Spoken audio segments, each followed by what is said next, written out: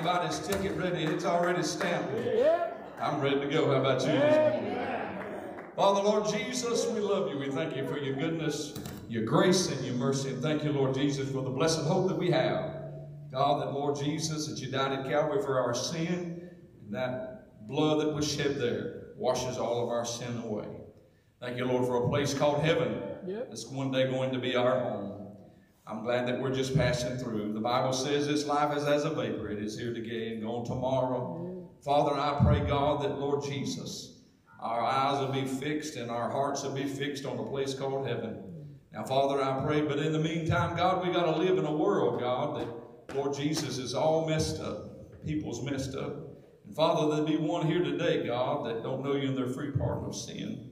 Father, today would be the day, God, that they turn their life over to you. Now, Father, I pray, God, for the ones that may have come this way, Lord Jesus, and they're discouraged along the way. Now, Father, I pray, God, that you'd encourage them, give the peace that passes all understanding. Father, for the preaching hour and the songs of Zion, stir our hearts one more time this side of heaven. And we'll love you and thank you for all that you do. In Christ's name we pray. And the people of God said, amen. Give the Lord praise as you've been seated all over the house.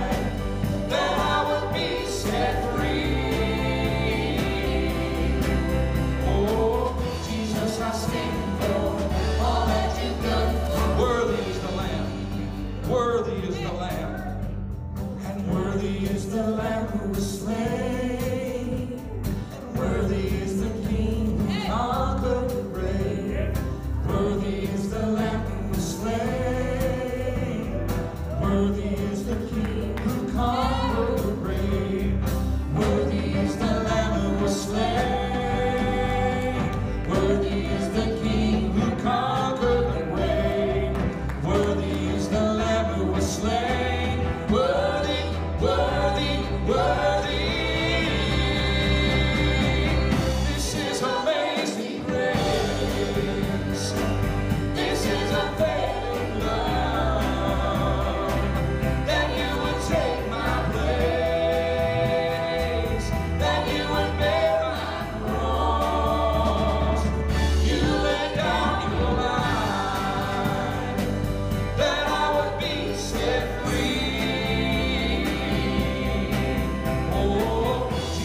I sing for all that you've done for me.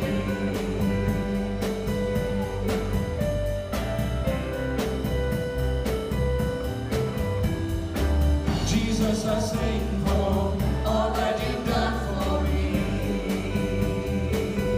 Oh, you believe that here today? Give the Lord praise all over the house.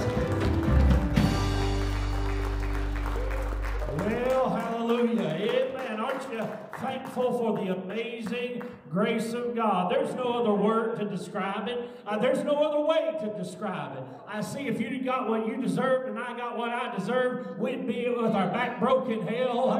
But it is the amazing grace of God that'll take us just like we are. That'll take us all the nasty with us.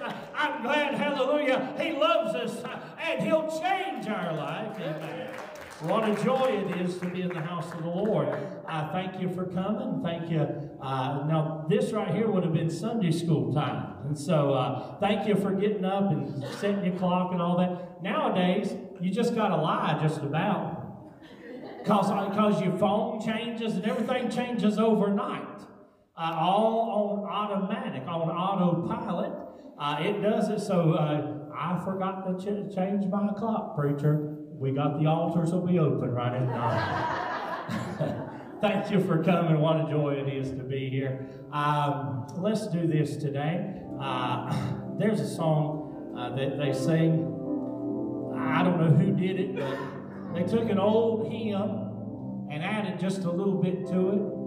One that we all know, and it says, "Just as I am." I'm glad that I didn't have to go get cleaned up. I didn't go have to take out a loan. I didn't have to do all this checklist of things before I could come to Him. But I came to Him just like I was. Probably my favorite verse, one verse in the Bible is this.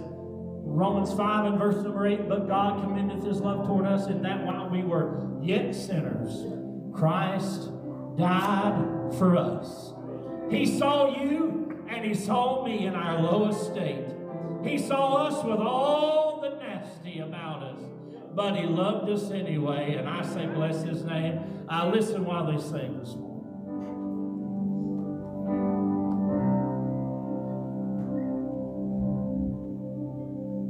Just as I am without one plea, but that Thy blood was shed for me, and that Thou beest come to Thee, O Lamb of God, I come.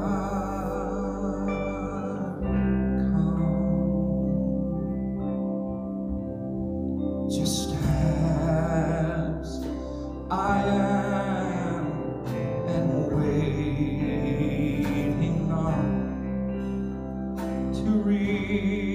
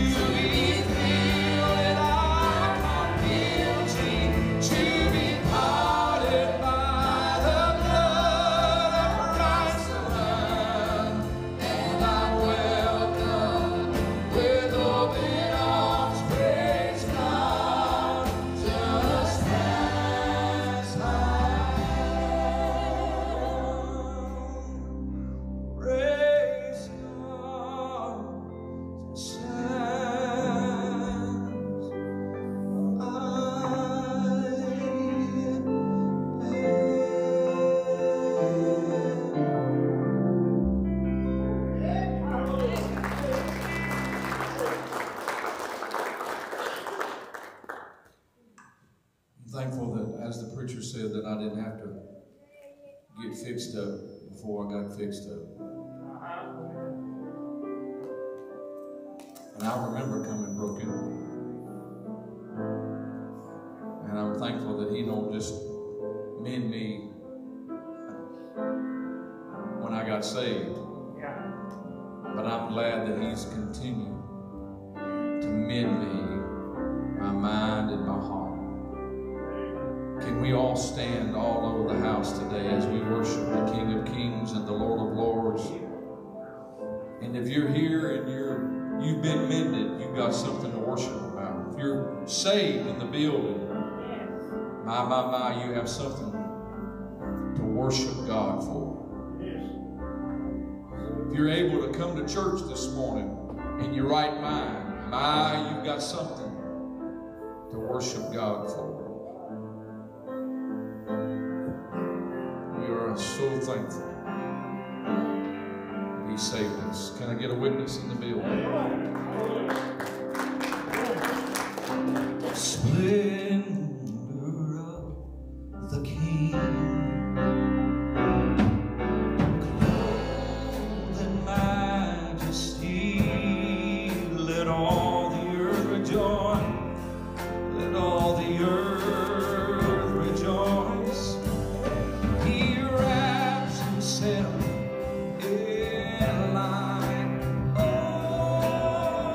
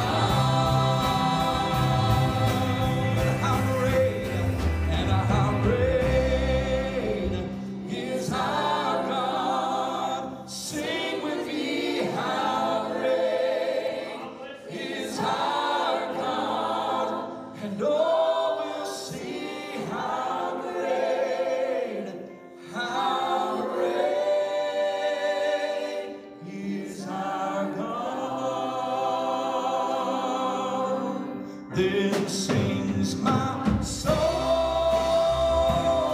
my Savior God, to thee. How great thou art, and how great thou art. Oh, then sings my soul,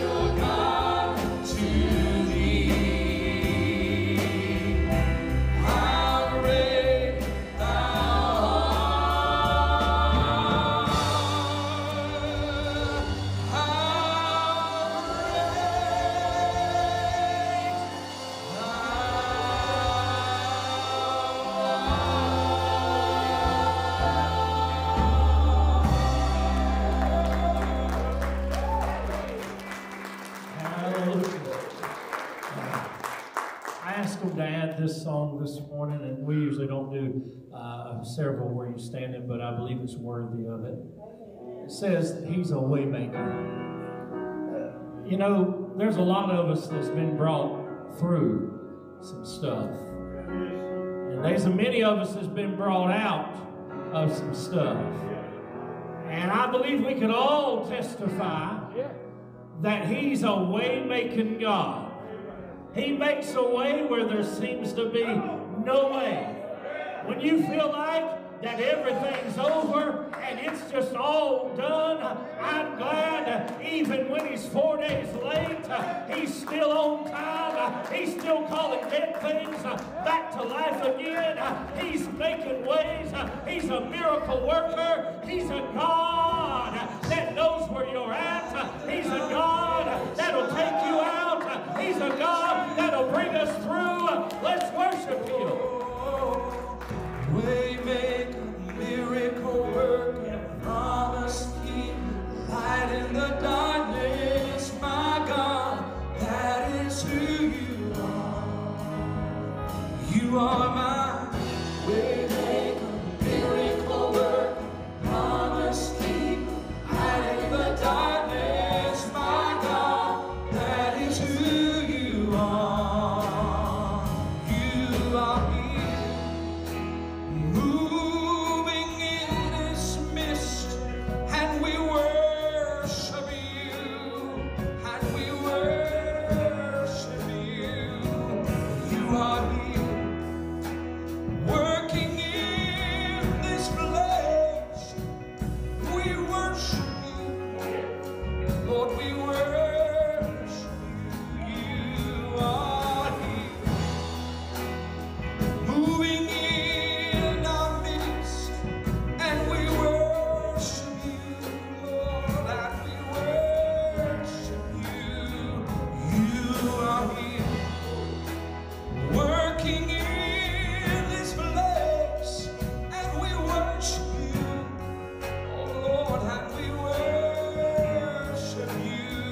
You are our waymaker, miracle worker, promise keeper, light in the darkness, my God, that is who you are. You are our waymaker, miracle worker, promise keeper, light in the darkness, my God, that is who you are. You are here, touching every heart, and we worship you, Lord, we worship you. You are here, healing every heart, and we worship you, and we worship you. You are here, turning lives around, and we worship you, and we worship you.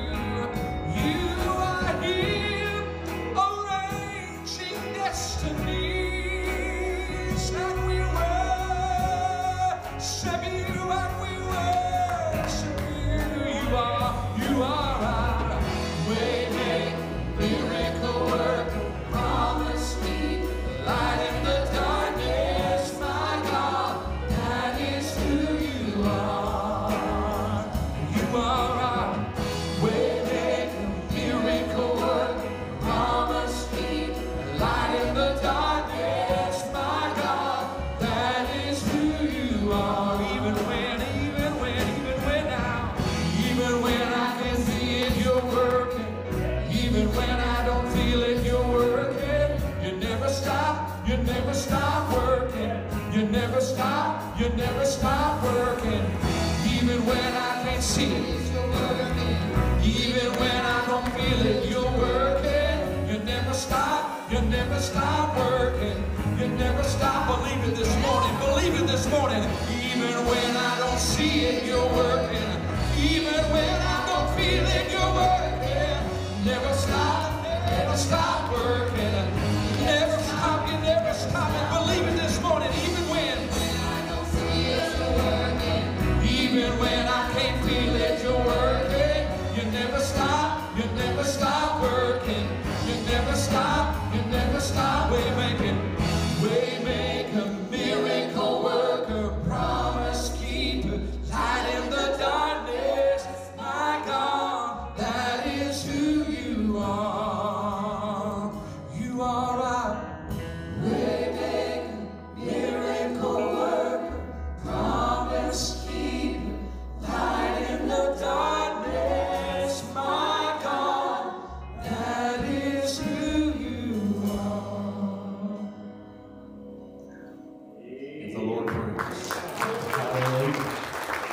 Amen. You may be seated. James, come up here for a second. Drop that guitar. Come on up here. The Bible said, be ready always. Amen. Jim, come on down here. You're going to give me 2 minutes on how God can take you through the fire. Amen. Well, whenever you say that, all I can think about is the book of Daniel. When the Bible says that there was 3 that were thrown into the fire. Yeah. But then the Bible also says that there was another that was there with them. Yep. And I'm so thankful that in my life there's been many times whenever I've been in trials and troubles and it looks like I was just in there all by myself. People would think that I was going through it all by myself. But I'm so thankful that there's always been a God who's been there with me, that's always been ever present, that has never left me. He's never forsaken me. He's always been there with me through it all. And sometimes life's challenges get so hard, and the Bible also refers to fires as just trials and just tribulations. And you know, He never promised that this life is going to be easy. If anything, He promised us that it was going to be hard. He promised us that there was going to be trials, that there was going to be troubles, that there was going to be persecutions. He said as the day draws closer and closer to His coming, that things would get harder and harder. And I see that in my life. I've seen life get hard, and I've seen life get challenging. I tell the youth all the time on Wednesdays that the older you get, the more responsibility you get, the harder life's going to get. And how many of y'all can say that's true? But I'm so thankful that He didn't end it there. But He promised that He'd always be there with us. And He promised that He'd take care of us and that He'd supply all of our needs according to His riches and glory. He promised that He could do exceedingly abundantly above all that we could ever ask or think. And I'm glad that that's my God. He doesn't just meet my needs, He supersedes my needs. I'm glad He doesn't just take care of me, but He takes care of me in ways that I never thought possible. I'm glad He's not the God who just built a bridge for the army of Israel to cross over, but I'm glad He's the God that dries up the sea. He doesn't just answer things the way we think He can. He answers things in ways we never thought He ever could. And that's why He is my God.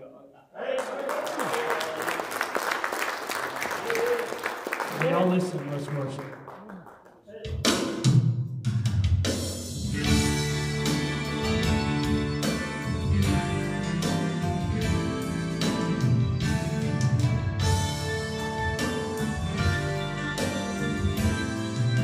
So many times I've questioned certain circumstances and things that I just could not understand.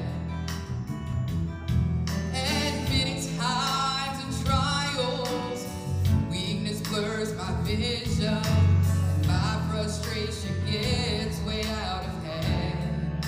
Oh, but it is then I am reminded I've never been forsaken. I've never had to stand 1/10 alone. That's when I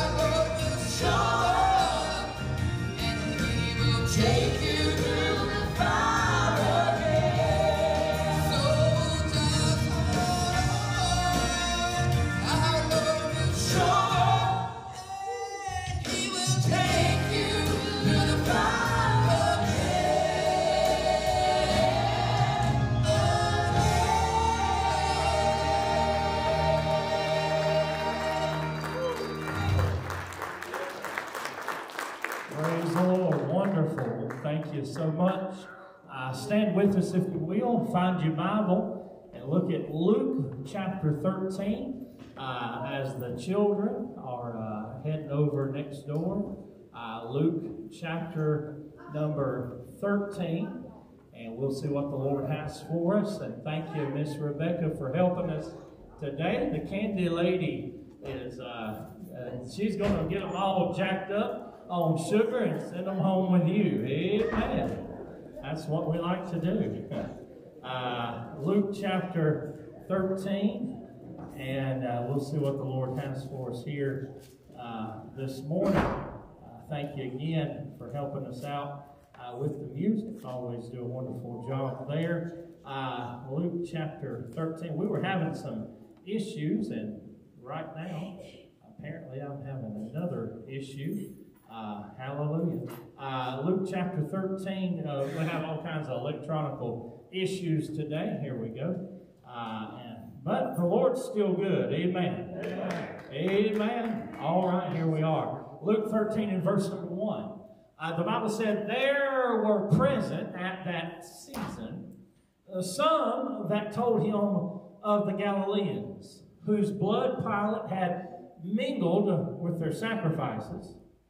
Jesus answering said unto them, suppose ye that these Galileans were sinners above all the Galileans, because they suffered such things? I tell you, nay, but except ye repent, ye shall all likewise perish. That's a message that needs to be preached in our pulpits all over this land today. The message of repentance. Amen. Jesus thought enough of it, notice here, or of those 18 upon the tower in Siloam fell and slew them.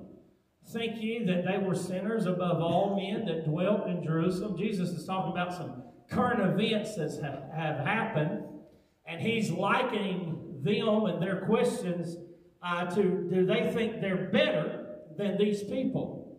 And he said, nay, twice. I tell you, but except you repent, ye shall all likewise perish. Verse number 6, he goes right into what we call the parable of the fig tree.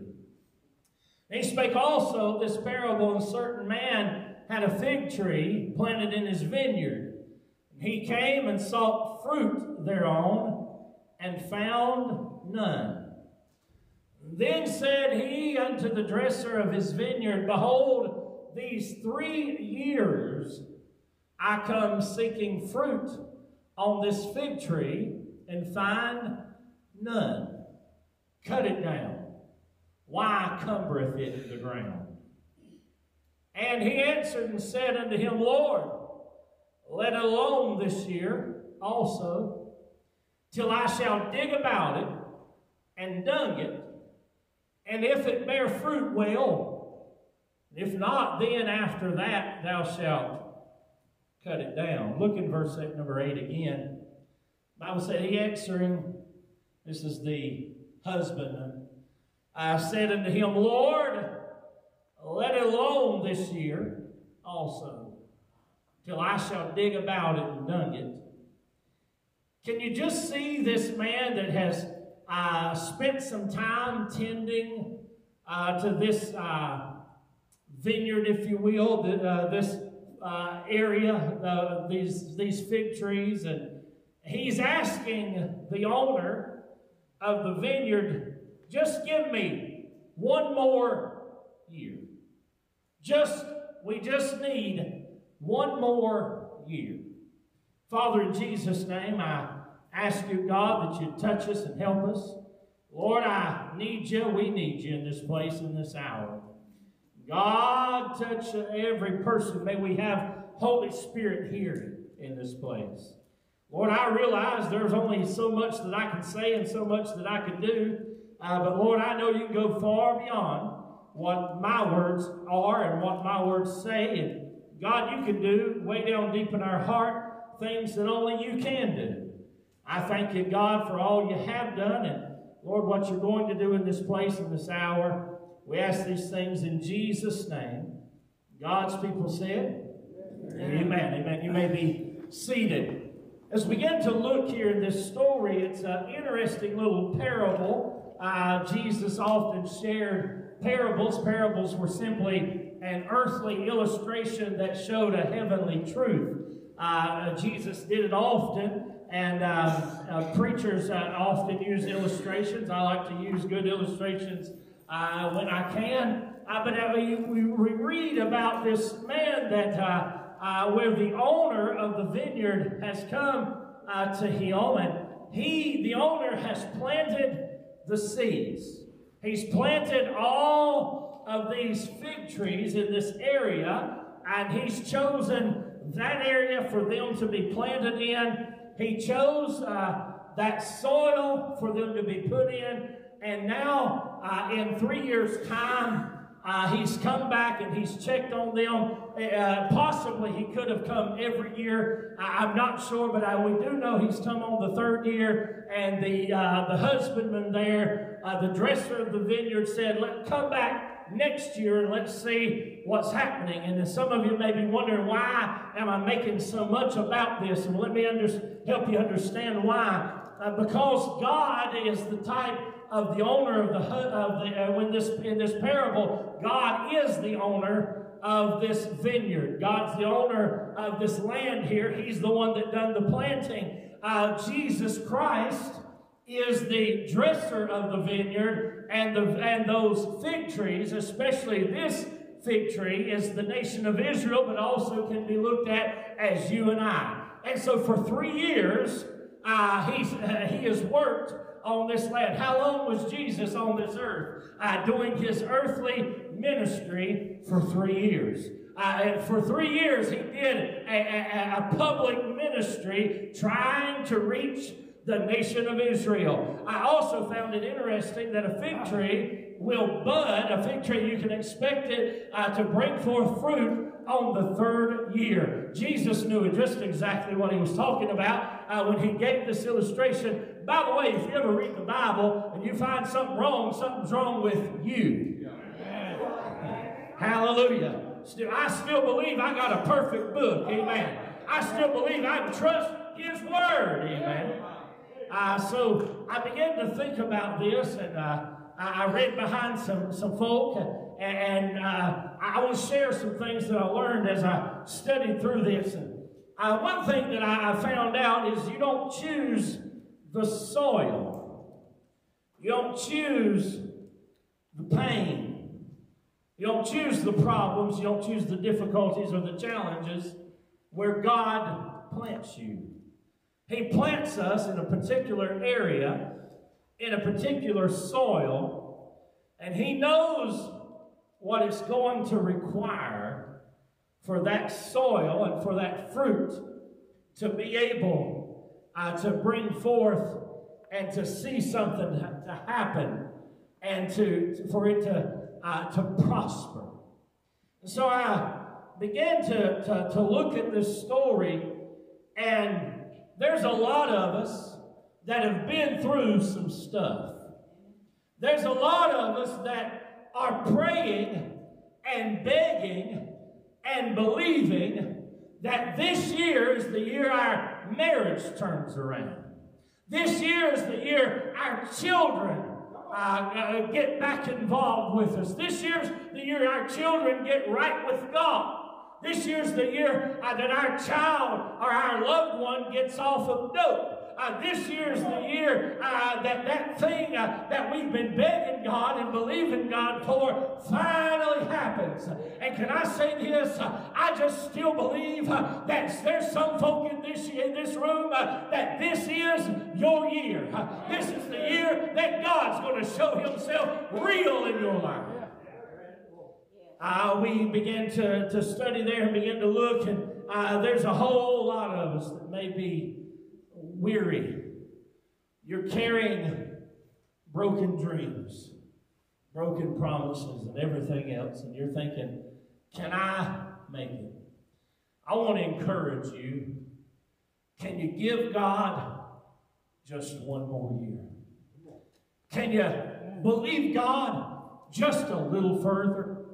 Can you, as Jesus The type of the husbandman here was talking to the owner of the vineyard, said, don't cut it down now. If you remember, when John came, what did he say? He said, the axe is laid to the root of the tree. He was ready. He said, bring forth fruit, meet for repentance. And he was ready to lay that axe down. But Jesus said, hold up, not just right now. Can you give them just a little bit more? Amen. Aren't you glad there's a God that loves you? There's a God that sees that you might not be there just now, but there's just, hallelujah, it's just around the bend. It's just a little bit more, and you're going to be where you need to be with God. Amen. Now notice this. Thought this is interesting. In the story there, he said, hold on. Don't cut that tree down. He said, and that's why you know it's a type of Jesus.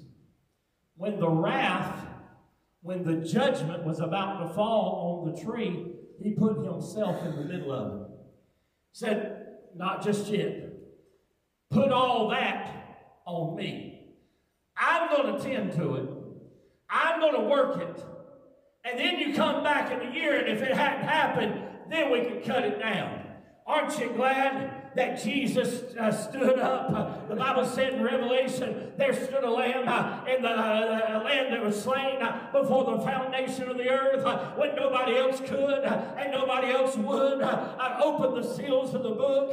There was a lamb that stood up, and there was a lamb that would go to Calvary for you and I would bleed all of his life's blood and give everything for you and for me. That's my Jesus this morning, and I'm glad that he loves me. Amen. So we begin to look at that and study through that. Some of you feel like quitting. You feel like it's never going to change. You'll never break free from the addiction. You never get where you need to be. Things will never get right. We may want. Hallelujah. I told you having all kinds of problems. Y'all just stick with us. Amen. We'll shut it all down, and I'll just preach old-fashioned if I have to. You might feel like that the soil is the problem. Well, preacher, we're coming out of the pandemic. The soil's the problem. There's troubles everywhere. There's wars and rumors of wars. Have you seen the price of gas? Have you seen the price of meat? Have you seen the price of this and the price of that? I don't care if gas gets to $5 a drop. God still owns the cattle on 1,000 hills, and he's able to take care of his children. So I want to tell you, don't quit. Don't give up. Don't give out. He may have to do a little work on me. He may have to do a little work on you. Notice, if you will, verse number 8. The Bible teaches us there. He said, let it alone this year till I shall dig about it. Now, I'm not a farmer. I like to catch my fish with hush puppies and tartar sauce on the side. I like to get my vegetables and fruit cold and clean at the grocery store. And I don't even know where a little Debbie lives, but I like them too. Amen. But I found, as I studied a little bit around this, that one thing that they would do whenever there was problems in the fruit production is that they would take and dig around the roots. Dig and clean out around the root system. Now, Jay, when they would do that, there would be some discomfort from all that it had gotten accustomed to. They would remove some things. No doubt in that process, some small things would have to be cut away. and removed. How many of you like when God starts removing things? We don't. We don't like that at all. But for God to get us where He wants us, He may have to dig around us. He may have to dig among us. He might have to do some work down deep. Yeah. We look at a tree and we look at something and all we see is what's on top side. All we see is the pretty leaves or the fruit or whatever. We barely even take notice that there's a root system underneath there that's supporting all that, that's creating all that. Too many times in life, we fix up this old shell of flesh that we have best we can. We brush them teeth, hallelujah. You ought to brush your teeth, amen. Don't come to church and not having brushed your teeth, amen. I mean, just be a blessing to everybody else. Go ahead and put your right guard on and your left guard too. But we try to take care of ourselves, present ourselves as best as we can, presentable as we can. But how often do we think about what's down deep? What's going on in the root system? We ought to ask God, now Lord, I know it may hurt, and I might not like it, but if there's something in me, I want you to dig and deal with those things that are down deep. There's some of you right now that the reason you cannot move forward in your life is because there's bitterness in your heart. There's some of us right now, the reason we can't move forward in our life is because there's bondage to some sin. There's some area in our life that we will not let go and let God have His way. And we sit and shake our fist and say, God, why are you not hearing my prayer? And we know why. We know why. He's dealt with us over and over and over again. Oh God, dig down deep. Don't worry, we're gonna get somewhere good in just a minute, but we got to deal with this. He may dig around you. We don't want Him to tear things up. We don't want Him to tear up the environment that we've made ourselves so comfortable in. We don't want for things to be turned upside down, topsy-turvy. We don't want all those things to happen. But for Him to get us where we need to be this year, He may have to dig around us. Let me just be real with you. As a pastor, I love people. I love more people. I love it when every week we have more people and more people. But I've learned something over these many years. That there's sometimes God has got to do some pruning. God's got to do some digging out. I hate, it hurts me when people leave for whatever reason. I hate that. But I have learned that my Father is wiser than I am. By the way, He's wiser than you are too. You might be a wise guy, but you ain't wiser than my daddy. Amen.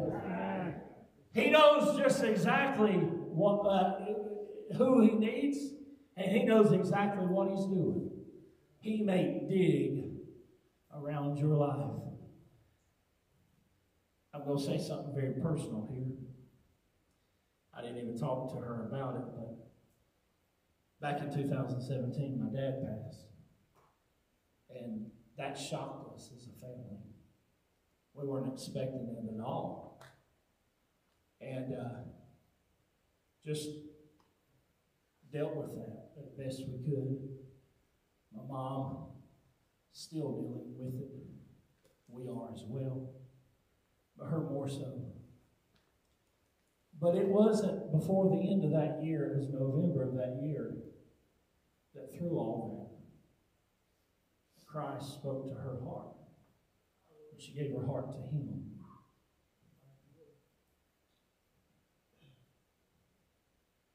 I I don't know why God did what he did, but I am thankful that through it, he made a change in her life, made a change in us. I've learned a whole lot of stuff around it, and God has helped me through it. I didn't like it all the time, but he done some digging in my life. Has he done any digging around your life? Has he dug around and maybe nicked a root somewhere? Maybe laid bare something that was covered up? He's saying, if we're going to get where we need to get in one more year, we'll have to get this problem solved, or we ain't ever going to see no fruit. Now, let me rewind to last week. Last week we talked about the soon coming of the Lord. What does the Bible say about end time events and all that? We talked about how Israel was called the fig tree budded, and Jesus gave a parable about that as well. And it said that when you saw the fig tree budding, you'd know that it's the right season. Now, I don't you dare misunderstand what I'm getting ready to say here. I'm not telling you that Jesus is coming back in 1 year. He could come back in 1 day. It might be 10 years, it might be 100 years. I don't know. And nobody else does either. But I'm telling you this. What if we only have 1 year? What if this is the last year? Wouldn't you want God to deal with some stuff today? So that by the end of the year, when he comes back, we will have done everything we could do to reach as many as we could. I don't know about you, but I don't like the idea of people dying and going to hell. I don't like the idea of people dying and burning in the devil's hell. I don't like the idea that somebody would die and be without God, without Christ. I don't like any of that. I don't like none of that. But I'm glad to say, hallelujah, there's a God in heaven. He don't like it either. And the Bible said this, it is not God's will that any should perish, but that all come to repentance. God wants to save everybody, but sadly not everybody will be saved. What we need to do in the church, John, just watch whatever is bumping up on the sound system there. Unplug it if you got to, all right? What we need to do as the church in 2022, what we need to do is figure out, God, is there something wrong in my life that's keeping me from being everything I can? From having the touch and the power and the anointing of God on my life? Let me ask you this. Lord help, I've got to get to the end of this, but I got to stay right here for a minute. Has there ever been a time in your life that you had the power of God? Has there ever been a time in your life that you knew you had God on you and God in you? And there was something that was different in that revival season. In that time you were so close to Him. Now let me ask us all a question. What happened? What went wrong? What's missing? What's in our life that needs to be dug out of our life? He may dig you. He may dung you. He answered and said to him, Lord, let it alone this year also, till I shall dig about it and dung it. Now we all know, I think, we all know what dung is. Fertilizer. Animal refuse.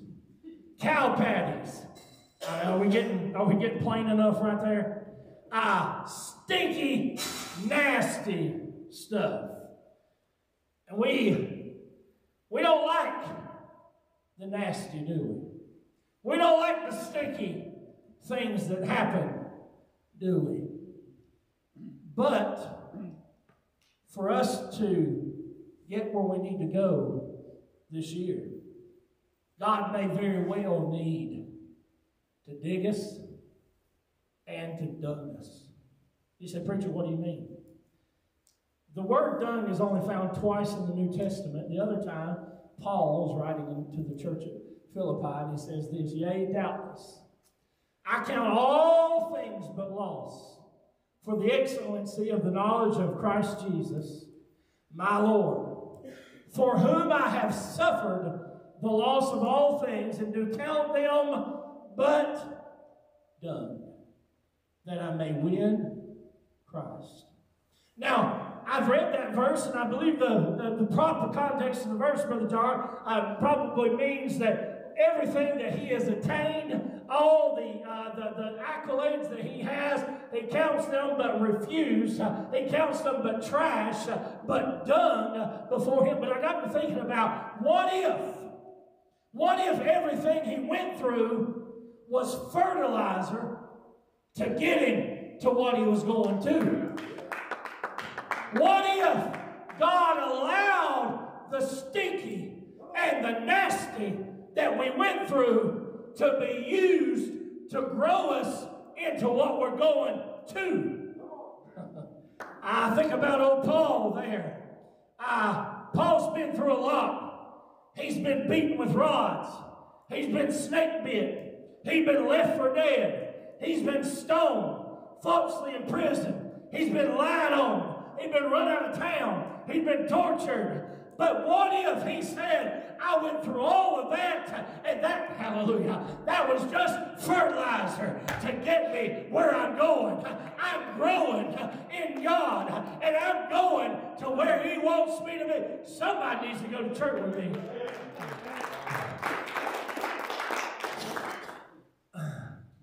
He said, just hold off a year till I dig about it, till I dug it. He said, Paul, I can just see him saying, what's been thrown on me, what's been cast on me, what's been tossed on me, didn't do nothing but fertilize me. He wrote half of the New Testament. He may not have been able to do it through any other soil except through how that God allowed the dung in his life. Now, I'm not signing up for it, Jay. I don't like it. But if God, in his sovereign knowledge, if God said, for me to get you where you need to be, I'm going to need to dig. I'm going to need the dung. Who am I to talk to a sovereign God that knows the end from the beginning, knows much better than you or I? I might not always like it, but in the end, I'll be better for it. God will get glory out of it. You say, preacher, I thought you said you was going to. He may have to dig around you. He may have to dig among you. He may have to even throw some dung on you. But all that means, and all that is a simple sign that he is not done with you. Verse number 7. He said unto the dresser of the vineyard, behold, these 3 years I come seeking fruit on this fig tree, find none, cut it down. Why cumbereth it the ground? And he answered and said unto him, Lord, let alone this year also. He said, I know you can cut it down, and you'd be right in doing so.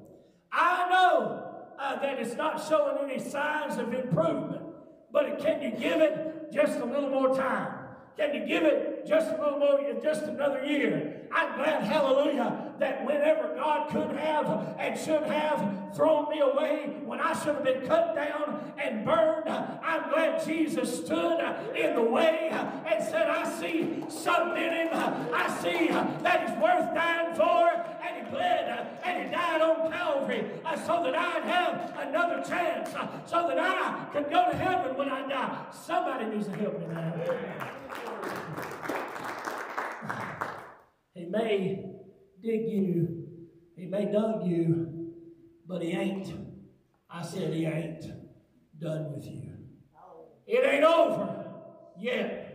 You still got breath in your body. You're sitting here listening to the Word of God preached. God loves you. God has a plan for you. God wants to turn things around in your life. You say, but preacher, you don't understand. You don't understand what I've gone through. You don't understand what's happened to me. You don't understand the mess of my life. I tell you this, that God allowed the mess so he can bring a message right out of your life. And he can tell this world, he is God, and beside him there is no other. Amen.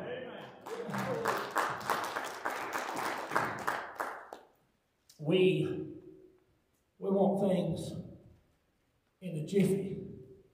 We want things in a snap. Here, recently, Kelly got us one of them air fryers. If you ain't got an air fryer, you need one. Because things you have to put in the oven to cook forever, air fryer 10 minutes, boom, it's done. And I'm liking that. She likes it too, because you don't have to cook in the butter and all that stuff. She got me all the time got me on a diet. I probably need to be on 2 diets just to get enough food. Amen. But we want things in a hurry. But God don't always work in a hurry. God don't always work as fast as we want him to, as fast as we thought he should. But God has got a plan. I want you to stand with me all over the building. I wonder how many of us are in this room today and would say, God, I want to thank you that when everybody else gave up on me, you didn't. How many of us would come and say, God, I want to tell you, thank you, that you're not done with me yet. Here we come. Lord, I want to just bow and tell you one more time, thank you. I would have been done with me. Many would have been done, but you weren't. I thank you for that. Here we come. Lord, I thank you. Lord, I thank you even for the digging times. Maybe you're here today and say, preacher, there's some things in my life that I need dug around, dug about. Oh, God, would you take us back to that first love? When it was the first, oh, so precious and so wonderful. Oh, thank you, God, for your manifold mercies and grace toward us. Lord, if we got one more year, let's make it the best year that we've ever had. Oh, Lord, help us. Speak to us in this time. We thank you, God. While these are praying, you're here this morning and say, preacher, I know I'm saved,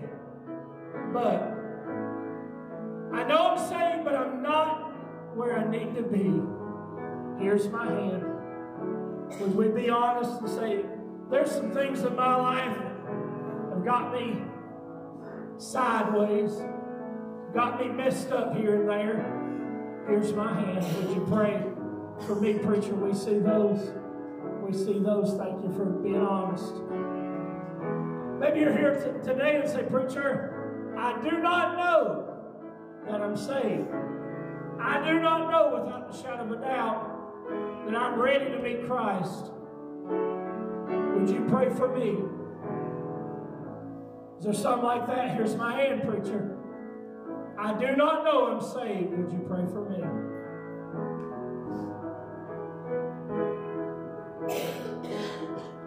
Father, thank you for mercies.